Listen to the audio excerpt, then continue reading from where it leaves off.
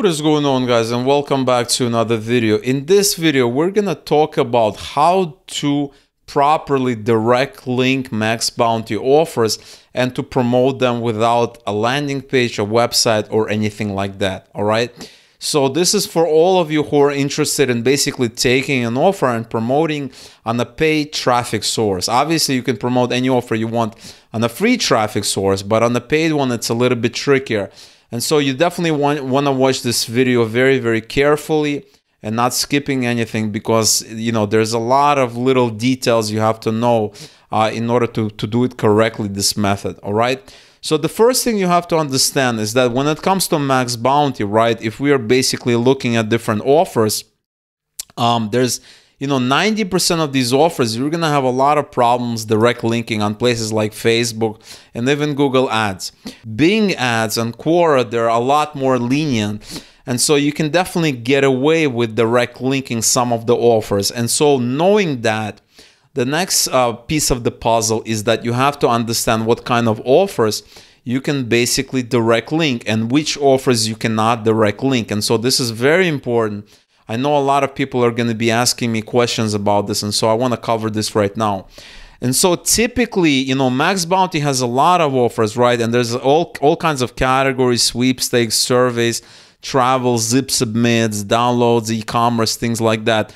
And so what you want to do is you probably are not going to be able to get away with direct linking a low CPA rate offer. And so let's say we go into sweepstakes, or let's say we stay here and we basically sort this in ascending order, right? From smallest to largest. And if there's a small payout, what is this? There's no zero payout. Okay, so if there's like something like a 15 cent or any of these kind of payouts, you're not going to be able to direct link this offer. And the reason for that is this is a lead generation offer. There are two reasons why you won't be able to direct link that on Bing Ads. Number one is that it's probably a low quality offer. So this is MacFlash Update. It's a pure CPA marketing offer. It's a cost per action offer.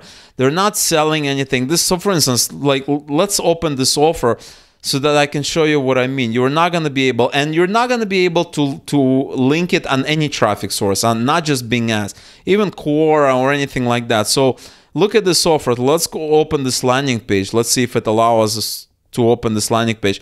So look at this landing page. It's a basic kind of survey or a sweepstakes or something like that. You're not going to be able to direct link, right? And so just to keep it very simple, you're not going to be able to direct link any offer that's pretty much less than like $20, right? Because you're looking for offers that are not cost per action, but offers where they sell something, sell a product. And you're going to find these offers, you're going to find them all over the place on Maxbounty, but typically you're going to have some in education, some in e-commerce as well. So if you go into e-commerce, you're going to have offers that basically pay, a decent rate. And the reason they pay a lot higher than previously is because they're selling a product. They're not paying you for lead that may never buy anything, or lead that, is just not going to materialize, right? They're paying you because you're making money for them, right? So you're selling a product, they're paying your lead, and typically this lead is going to be or whatever, this per lead, it's per lead, per sale. It's kind of the same thing when we're talking about a high number such as this one. And typically they're paying you this amount because you're helping them sell something. So usually, sometimes they pay higher amount per lead than the actual sale of the product, sale price of the product. Sometimes it's a little bit lower.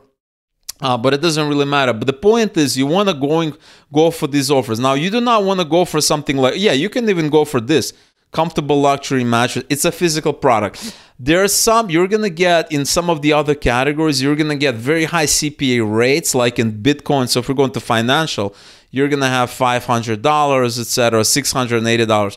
You're not going to be able to promote these kinds of offers because it's not a physical product. It's basically a registration on the site or something like that. In order to promote these offers, you need to do something extra, all right? So what I want to focus on is this educational offer. So if I do search, I go to education, and we have these offers. Actually, excuse me, I wanted to talk about e-commerce offers, but educational offers, you can promote that as well. And so if we go into e-commerce and we sort this in descending order, you're going to see really nice offers. And what makes this really nice for promoting on Bing ads, it's a physical product. People know what it is, that we can describe it using keywords, right? It's a lot easier. And so I actually went ahead and I found an offer that we can promote. And this is especially applicable with the current situation that we're in right now, right? Is the Live Temp Pro Thermometer CPS. It's just a thermometer. We're getting 45 per lead. Let's go and open this landing page. They actually allow worldwide traffic, but we're not going to do that. I'm going to show you what you need to do. So let's go open this landing page and see what it looks like. And so we got the landing page opened up. It's a very simple landing page. It has these basically, it has the main benefits, it has the picture. It also has pricing. It has, and basically a checkout, right? It's a very simple landing page. It basically redirects you to the order. And I assume that this is what's going to happen. So if we pick, let's say we do search, we do raw link, we do search, and we only have one landing page, right? And this is actually the main landing page. Now they give us some restrictions, no brand bidding, and that's fine. We're not going to be bidding on this brand. Contamination free, learn instantly your body temperature, offer converts and complete a sale. This offer does not accept Brazil traffic, no brand bidding, and that's it. That's the only campaign. So we can copy this and we can just roll with it. Right, so the next thing we want to do is we want to create a campaign in Bing, right? And you have to kind of know how to do this correctly in order to not have any problems with Bing, okay? And before you actually create a campaign on Bing, I highly recommend is that you use something like Rebrandly. They have a free plan. You can basically sign up for free and you can use it for redirects. Now, not only do I recommend Rebrandly, but I actually recommend going out and actually buying a custom domain. And this is going to be a domain like, it doesn't need to be .com, it could be, you know, .io or one of these other vanity domain names. And it's only going to cost you a couple of dollars per year, right? They're super cheap. It's like I bought a couple of domains for like $3 per year that I'm using to promote some of my campaigns. And then you can sign up for Rebrandly. It's for free. And you can use that domain to do redirects, okay? So if you don't want to do redirects inside your registrar, your domain registrar, it's really easy to do redirects here. And you can track traffic, and it's a really nice. And they have a very generous free plan. So you can, you know, enter URL. So instead of basically going on Maxbounty, copying this link, putting into Rebrandly, because the only thing you're going to get back is you're going to get something like this, right? You're going to get this link, right? And in my opinion, it's a lot better to go to Bing with a domain name like, you know, greatthermometer.io or something like that, than something like this, right? And it's going to have the same redirect, same everything. So that is and obviously it's your choice. You can do what you want to do. I'm just telling you that in my opinion, it's definitely worth it, okay? The domain is a couple of bucks a year, and then this is a free plan, and you're gonna have a custom domain, right? Because you'll be able to basically set up an account here, enter your newly bought domain name, and use that to do everything correctly, all right? So once we did that, we're going to go into Bing, and I'm going to show you the entire campaign structure so that you don't have any questions or you're not confused about anything, okay? So we're going to click on Create Campaign. I'm going to do visits to my website. And then we're going to name this campaign. I'm just going to call it C1. We're going to do a $10 per day daily budget. I want to do United States. They accept worldwide traffic, but I always start with United States. I enter that. We do United States. And then we scroll down. I want to target people in your targeted locations, not people searching. I want to do English. I want to save and go to the next step.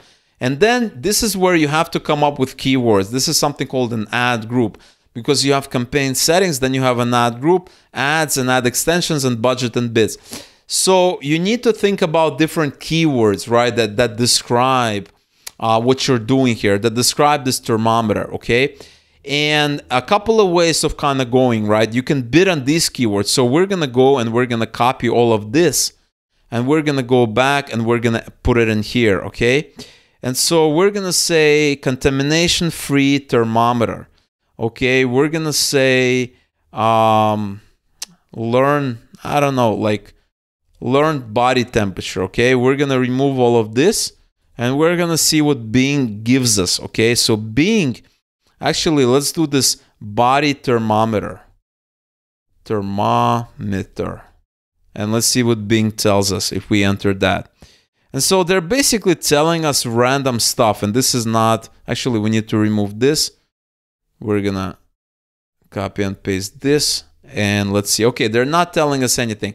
I'm gonna show you a shortcut in order to find very quickly. You wanna Google for this and you see ads. So we Google for the right thing and you wanna go, and so you wanna go into one of these results here, right? You wanna click on a link. And hopefully these are going to be some of the top links. You want to click on it and you want to take this and you want to take this back to Bing and enter it as the URL for the website. Okay, and let's see what it tells us. Okay, so here we go. Human temperature, normal body temperature, basal body temperature, temperature monitoring system, right? So now you're getting really good ideas, okay? You don't want any of these things. Yeah, you can even go further and like list different diseases and things like that. But I don't know if I want to go to that level. So you can do something like measure normal body temperature, right? You want the verbs, right? We have learned body temperature, measure normal body temperature, good thermometer, right? Thermometer. Okay, we have good body thermometer or something like that. Then you want to think about some other combinations. This process takes time, right? This process is not, I'm just doing it quickly, but typically this can take a couple of hours really to kind of get everything together. Good body thermometer, great, good body thermometer. Something like this, measure body temperature. Okay, I'm just gonna create a few more.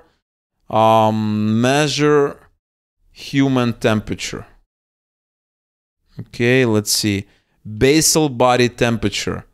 Measure basal body temperature. We're gonna go into next. We're gonna do symptoms. You don't want to do symptoms because this is advanced. Good digital. You could do something like that. Obviously, it's not a meat thermometer, right? Let's see, we have digital, they have different ad groups, right? And, you know, some of these, they're not really applicable to us, right? So we kind of want to skip over that. Disorder, yeah, we want to skip over that. And so we have a few here, right?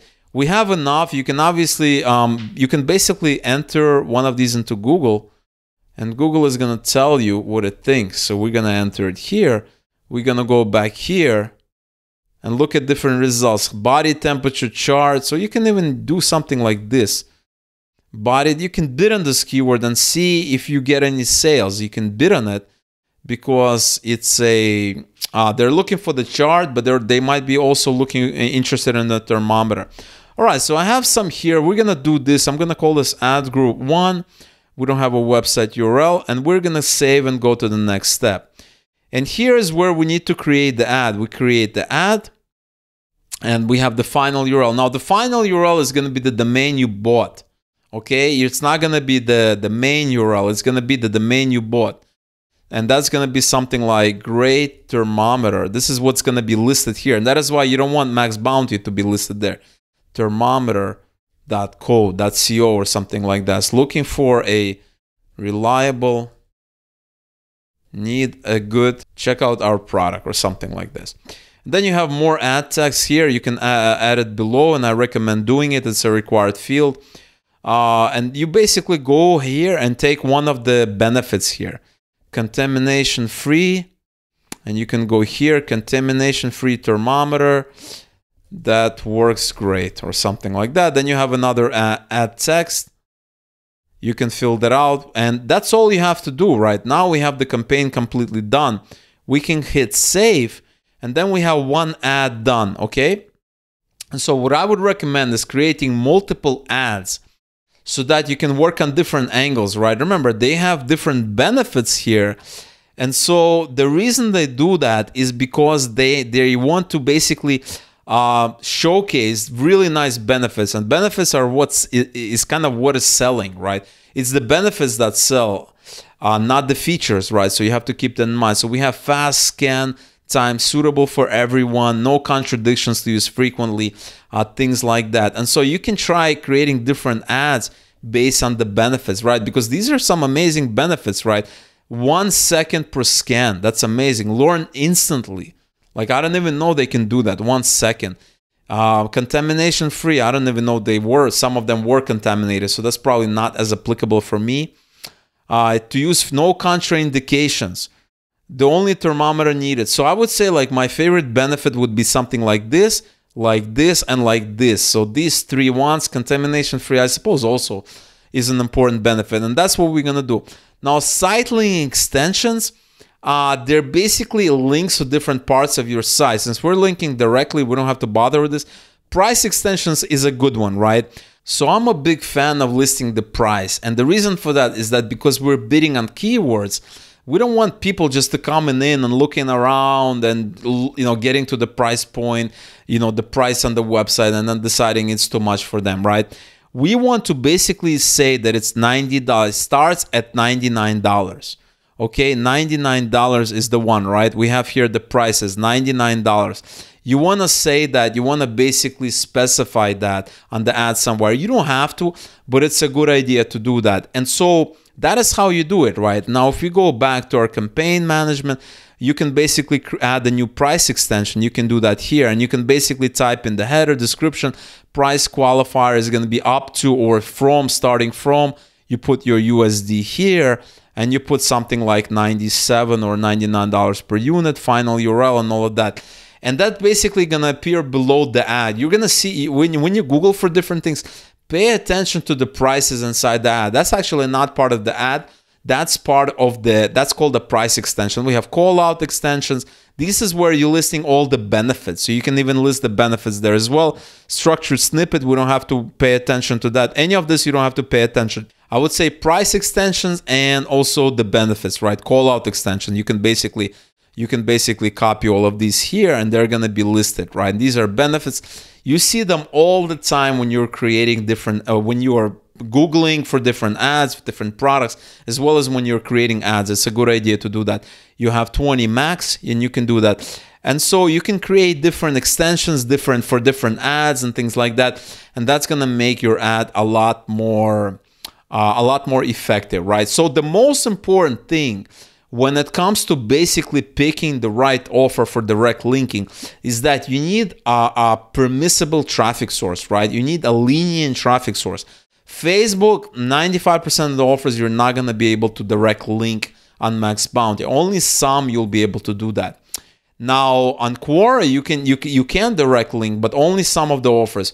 Bing allows you to direct link, but I highly recommend basically going out there and getting yourself a custom domain, right? It's going to cost you like a couple of bucks. You can go on namecheap.com, and it's going to help you a lot. And then going somewhere like Rebrandly, like I talked about, basically going on Rebrandly, configuring that custom domain there.